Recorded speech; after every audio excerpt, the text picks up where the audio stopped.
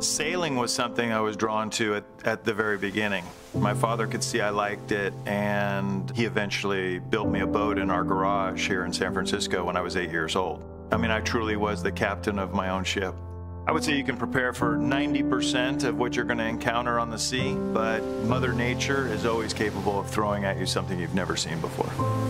Camaraderie means having your brother's back, and when you're halfway between New Zealand and Cape Horn, which takes about 12 days, you're in the most isolated and remote place on Earth. If anything goes wrong down there, you've got the 9 other people on the boat to help you.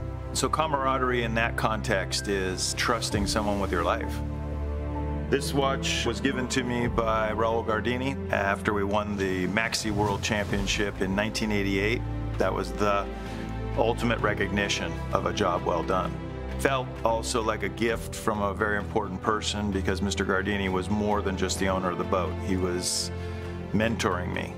He was one of 2 most influential people in my career. So this means a lot to me for that reason, and it went on to bigger things as we went on to the America's Cup. Through the entire adventure, I always had this watch on. It launched everything.